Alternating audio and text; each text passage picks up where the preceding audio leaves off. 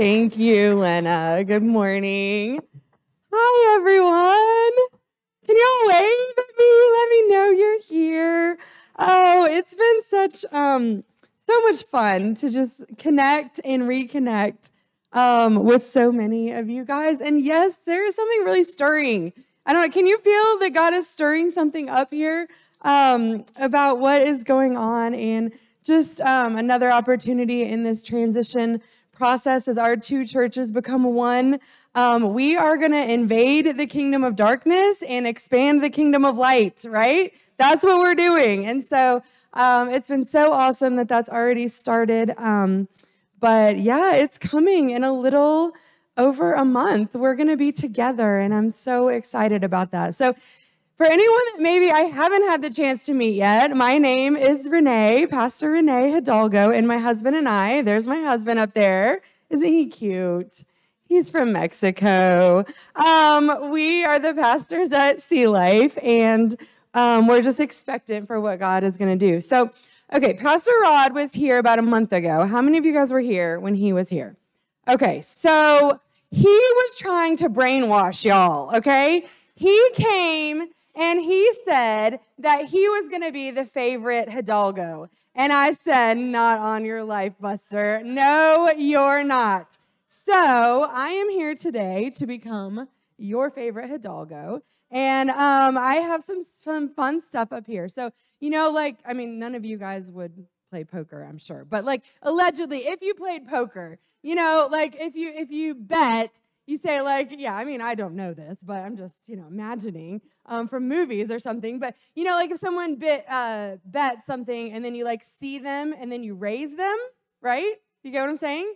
So when Rod came, he brought donuts from Carol Lee in Blacksburg, which are the world's best donuts ever. So I'm going to see him the donuts, and I'm going to raise him T-shirts, okay? So Mr. Larry, can you come and uncover my top secret table? And I'm going to need some help. So Larry and Emily, would you help me? And maybe Christy. We have donuts. So y'all can pass out donuts while I'm talking. So I'm going to see him the donuts. And I'm going to raise him T-shirts because some of y'all have asked for some Sea Life T-shirts. And so after church today, you can come up and get a Sea Life T-shirt, okay? So please tell me I'm your favorite Hidalgo. Please, okay. I can't wait to tell him. So, yes, thank you. And if we don't have, I have a whole bunch of different sizes of T-shirts, but if we don't have your size, I have a sign up. You write your name down and your size, and I will get you a T-shirt, okay? I am serious about this being the favorite business. So don't drop those donuts, Larry. Those are like gold, okay, Carol Lee donuts. So these guys are going to pass out a donut while we get started today. And yes, I am not above bribery at all. So here we go. Okay, so we are going to play a little game to get started as you all are getting donuts, okay? Is it okay to play a game in church? Is it okay to have some fun? Because if not, I'm doomed, okay? So we're going to play a little game, and I promise that there's a point to this. I promise that it has something to do with the message, with the scripture. But I'm going to show you some pictures that are really zoomed in, okay? And you're going to try to guess what these pictures are, okay? Now, don't blurt it out, okay? I have to say that to my kids. Don't blurt it out, okay? You're going to look at the picture, and then I'm going to say 1, 2, 3, and then you're going to say what you think it is, okay? Does everyone get that? We're a lot of smart people in here. Okay, we get that. Here we go. So can you throw up that first picture, Kaylee? Okay, take a look at this picture. And on the count of 3, it's a zoomed in picture. I want you to tell me what you think this is, okay? 1, 2, 3. Okay. No. Who said sponge? Yes, you are right. That is a sponge. Go ahead and throw up the, yes. Okay, see, okay, we got 1. Okay, next picture. Go ahead and put this up here. 1, 2, 3. What do you think it is? No. What? Who said that? Who said lime? Lime. It's a lime. Yes, it is. Okay, next one. What is this? What? Oh. Uncooked spaghetti. Yes. It's uncooked spaghetti. There we go. Okay, number 4. We got 7. Okay, number 4. What's this? No, y'all know this is a vegetable. This is a carrot. Yes, this is a carrot. There we go. Okay, next one. Number 5. What is this? I stumped you all. This is chocolate. Yes, this is chocolate. Very good. Okay, we got 2 more. Next one. What is this? Oh, close. It's an orange. Yes, an orange. There we go. Yes. Okay. And last but not least, what is this? Honey. Yes. Very good, Barbara. Very sweet. Okay. So, did everyone get a donut that wanted a donut? Larry, you cannot eat the rest of those, okay? I told my Jazzy that I'd bring her one, so. oh, they didn't get any donuts in the sound booth. I'm sorry. Kaylee and Steve are having a fit back there. Okay. So how many of you got all of the pictures right? Did anyone get all of them right? Okay, how many of you got like 6? There were 7. How many of you got 6? Y'all, how many got 5? Okay, well, we're not going to go any lower than that because I don't want to embarrass you on my first Sunday, right? Okay, what I want to talk about today from the scripture, I want to talk about the fact that we don't always see the whole picture, okay? We don't always see the whole picture. Does it ever bother you as human beings that we just have limitations, right? Like we just have limitations. That just like bothers me, right? Like I wish that wasn't true. But as we get older, right, we realize that we either have to make peace with our limitations or we can just be constantly frustrated, right? That's no fun.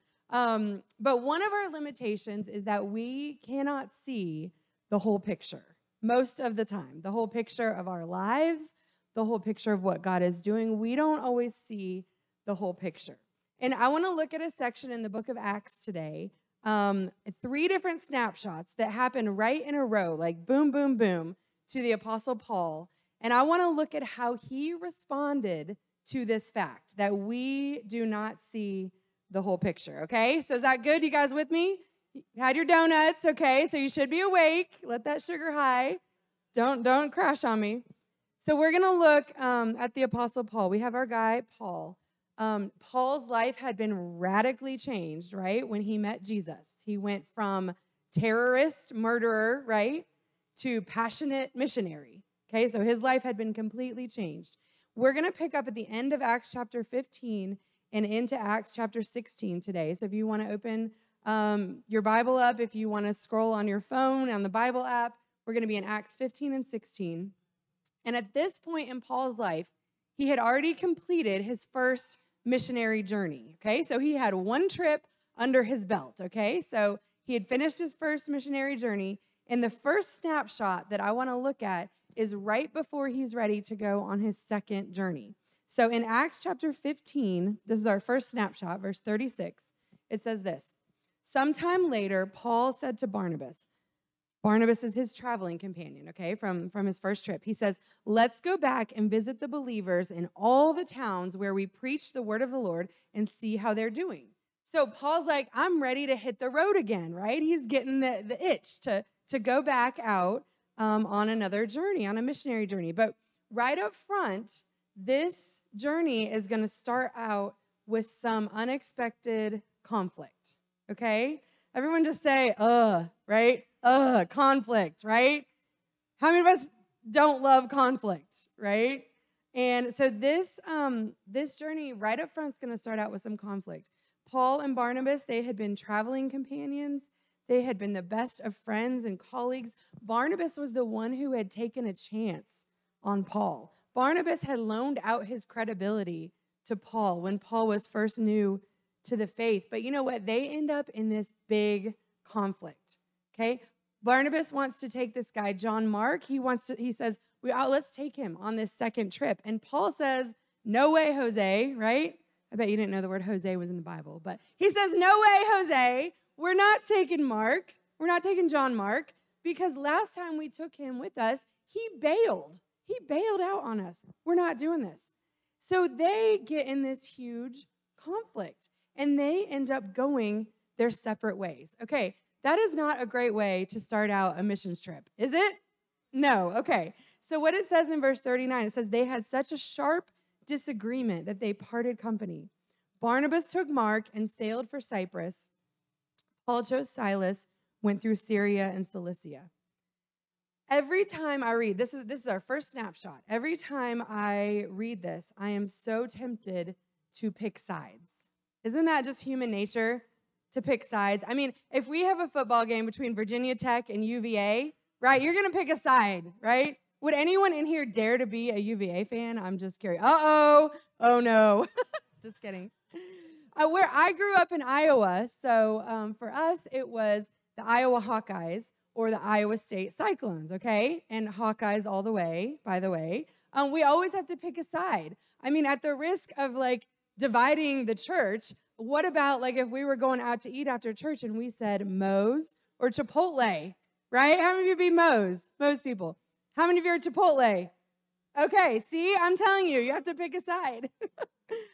I'm so tempted to pick a side here between Paul and Barnabas to figure out who was right and who was wrong.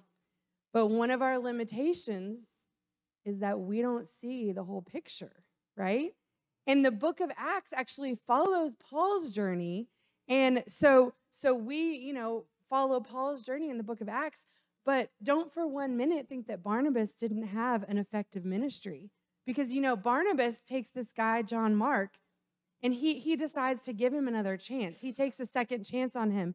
And you know what this guy, John Mark, ends up doing about 20 years later?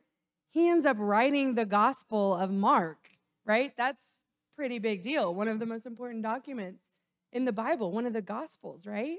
And so we don't see the whole picture. It appears that Barnabas was being faithful to what God had called him to do, right? In raising up and continuing to disciple John Mark. But he might have given up the spotlight of being with Paul.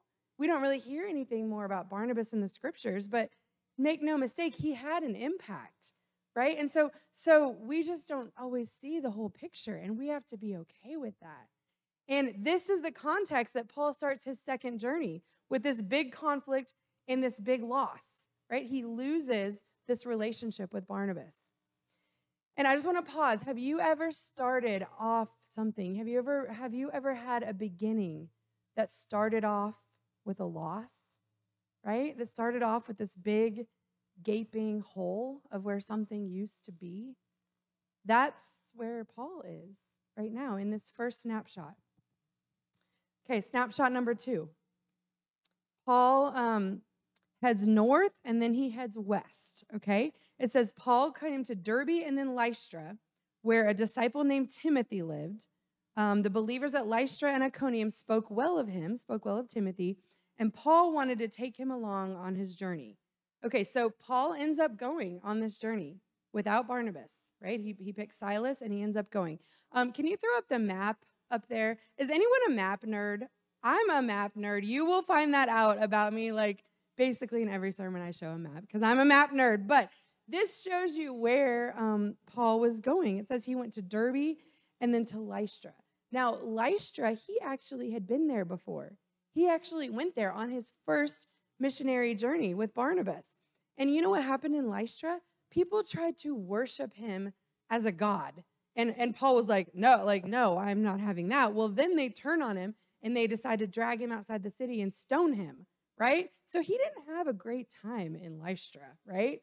The majority of the people there thought that they had succeeded in stoning him, and they thought he was dead. So imagine when he shows up again, like, hey, guys, I'm back, right? And he's right there. And so right here in this snapshot, Paul ends up meeting someone. He ends up meeting this young disciple named Timothy. Now, tradition says that Timothy was between 16 and 20 years old at the time. Is there anyone in here that's between 16 and 20? Come on, raise. I know y'all don't want to raise your hand, but I'm going to, thank you, Miss Frawn. I love you. He was young. He was young. You don't have to wait for some magical day to be used by God, right? Like, God, now is the time. And Timothy, at a young age, had a reputation. It said that the people in the city spoke well of him. So I want you just to think about this and put the pieces together for just a minute. How in the world did Timothy become a follower of God at such a young age, a committed disciple? How did he become a committed disciple at such a young age? Well, remember, Paul had been in Lystra, right? There's no indication that he met Timothy on his first trip, but you know what? I bet he planted some seeds in that area, right? And do you think Paul ever wondered, man, I don't think it was even worth going to Lystra. I mean, I got dragged out of the city and stoned, but maybe I should have avoided that place altogether. But you know what? Somewhere some seeds had been planted and had taken root. And now he's seeing the fruit of some of those seeds. And even later, it says that the other factor in Timothy becoming such a committed disciple at a young age were two special women in his life, his mom and his grandma. Paul says to Timothy later in his life, he says, I'm reminded of your sincere faith, which first lived in your grandmother Lois and in your mother Eunice, and now I'm persuaded also lives in you. I wonder how his mom and grandma found out about Jesus, right?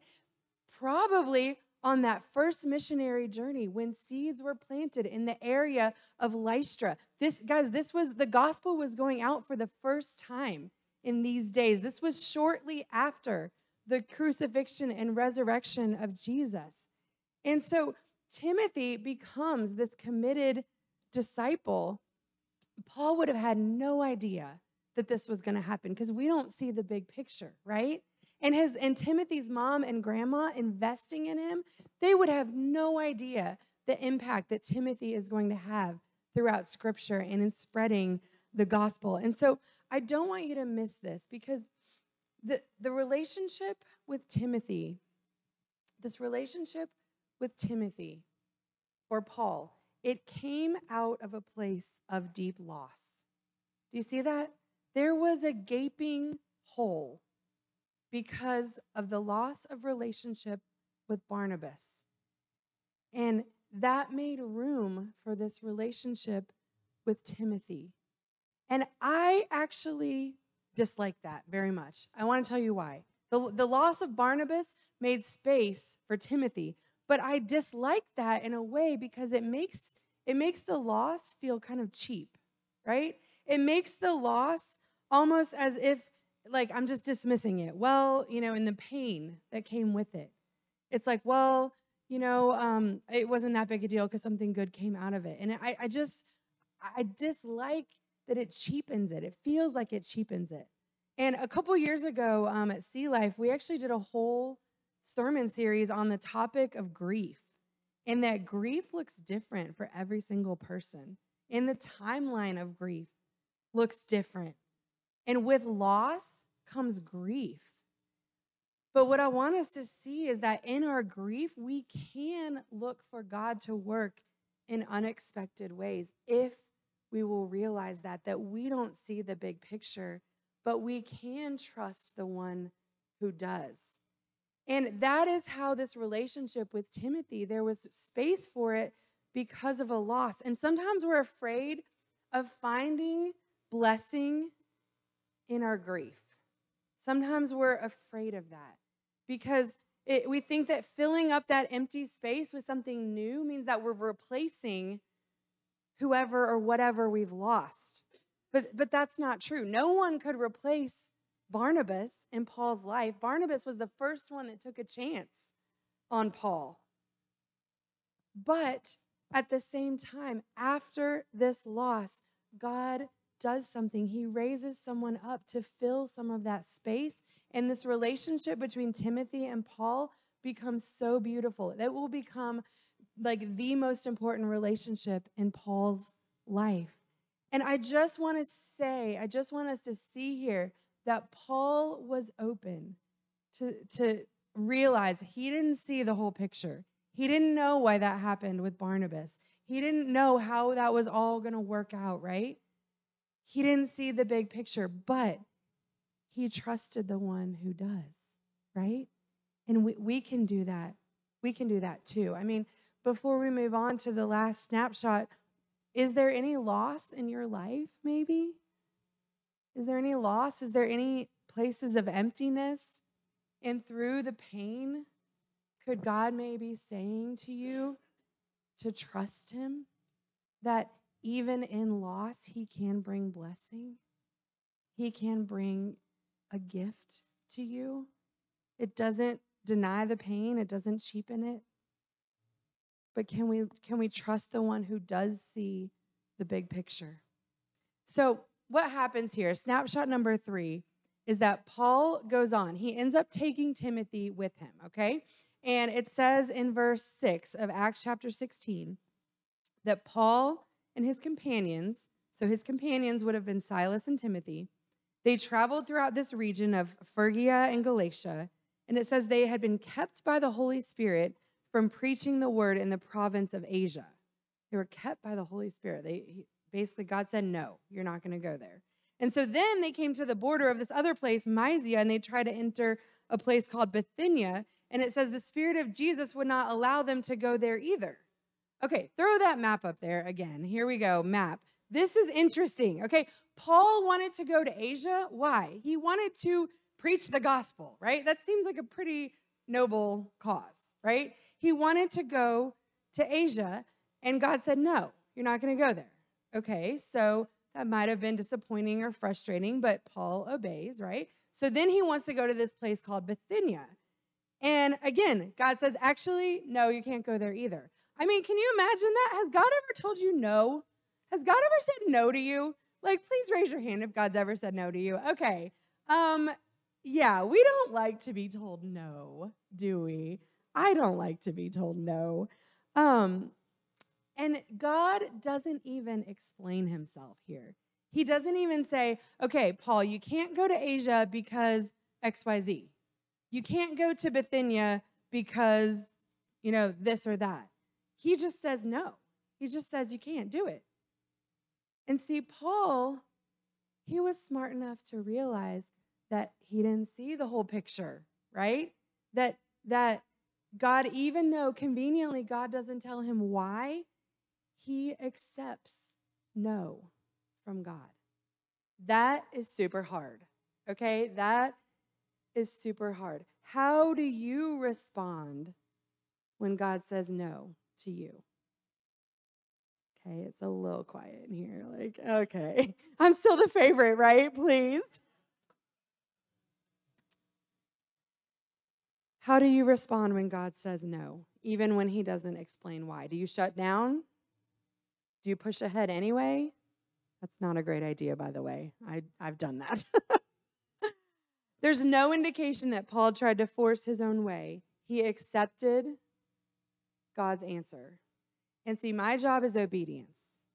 It's not to always understand why, because we don't see the big picture, okay? And just because God says no, this is what I've found. It doesn't mean that he doesn't have a plan, okay? Imagine that. I mean, that's a big revelation to me. It should be obvious, but just because God says no to something, it doesn't mean he's up there like, oh, I don't know what I'm going to do now, right? He has a plan. Imagine that. And I want you to see, God had a plan here for Paul. Verse 9 says, during the night, Paul had a vision of a man in Macedonia, standing and begging him and saying, come over to Macedonia and help him. So after Paul saw this vision, he basically concluded that God had called them to preach in Macedonia, right? It's not that God didn't have a plan. That's the whole point. God did have a plan, after all. Imagine that. But we've seen Paul lean in through loss. We've seen him trust that God sees the bigger picture. Now we've seen him accept a no from God without explanation. And you know what happens in Macedonia? Definitely you should read the rest of Acts chapter 16 this week, okay? Am I allowed to give homework? Like, am I still going to be the favorite if I give you homework? Probably not, but read the rest of Acts chapter 16 this week, okay? That you would see what God does. Let me just give you an abbreviated version. Basically, Paul and his guys, they go over to Macedonia. When they cross the Aegean Sea, throw up that next map. When they cross the sea over to Macedonia, they end up in a city called Philippi. When they cross the sea, do you know what? They're crossing into a whole new continent. They're crossing over into what we know today as the continent of Europe, right? And so they cross over here and they go to Philippi. And Paul's normal strategy is that he's going to go to the synagogue and he's going to start there on the Sabbath. But guess what? In Philippi, there was no synagogue. So, okay, we have to improvise. What are we going to do? And it says that Paul and his companions, they go down to the river, and there just happens to be a group of women down at the river. And verse 13, it says, on the Sabbath, he went outside the city gate to the river, where we expected to find a place of prayer. We sat down, we began to speak to the women who had gathered there. You know, this doesn't sound maybe like a huge deal to us, but this was not how things were done in those days, right? Women did not have status or influence, right? So if you're going to try to start a brand new work in a brand new city on a brand new continent, it's not all that strategic to go to a group of women down by the river, right? That's not like what you would like textbook church growth, right? That's not what you would do. But Paul knew he didn't see the whole picture. So he does what he can with the opportunity that's in front of him. And I want you to see this because one of the women in that group turns out to be a lady named Lydia.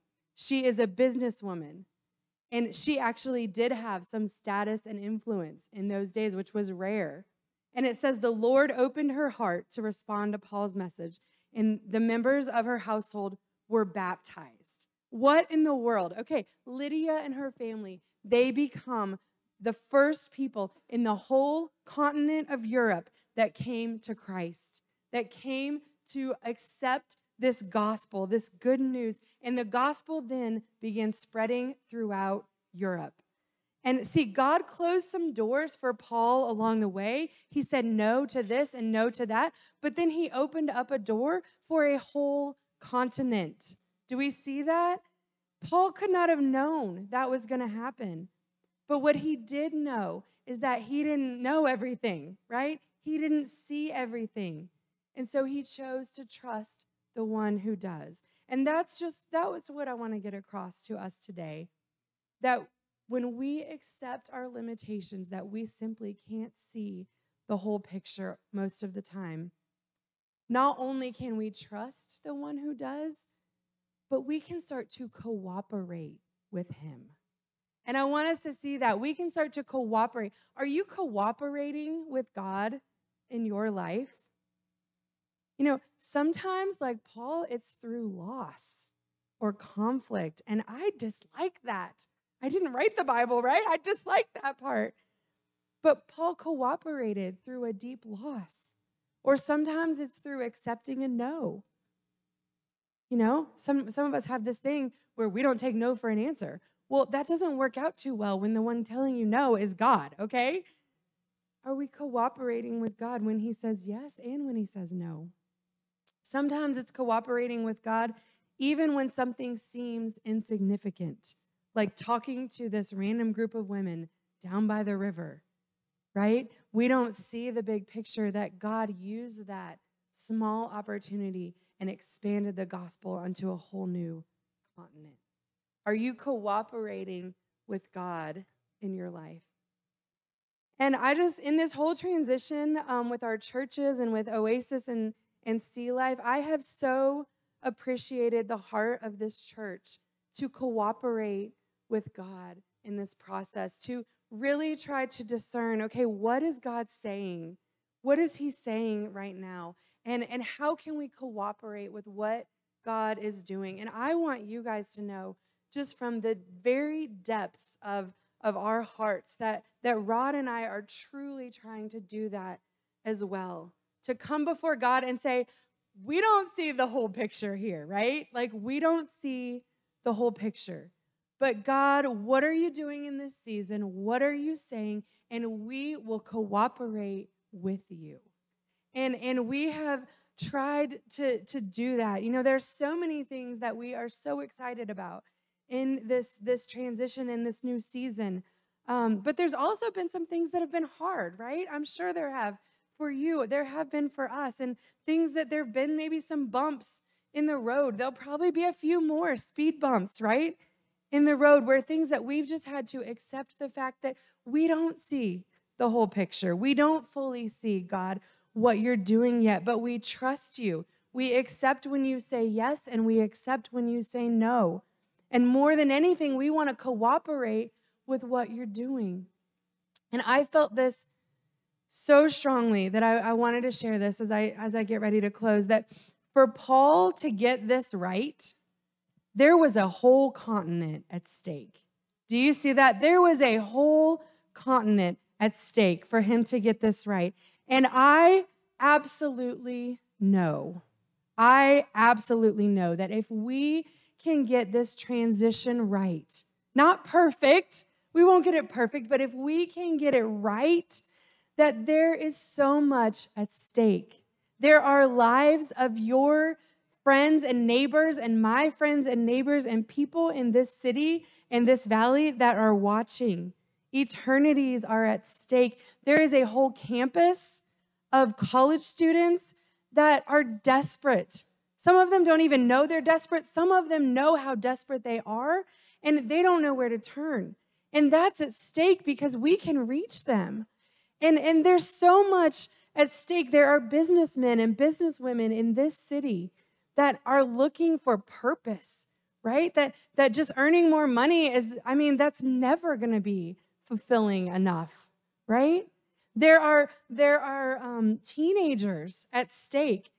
Both of my girls are in the middle school. My son is in the elementary school. There are teenagers that need to know Jesus. Like, this is terrifying to think about, but the teenagers that we know today, in 5 or 10 years, they're going to have babies and be parents, okay? We got to reach them now so that they're going to raise our babies and my grandkids to love Jesus. That's a lot at stake, right?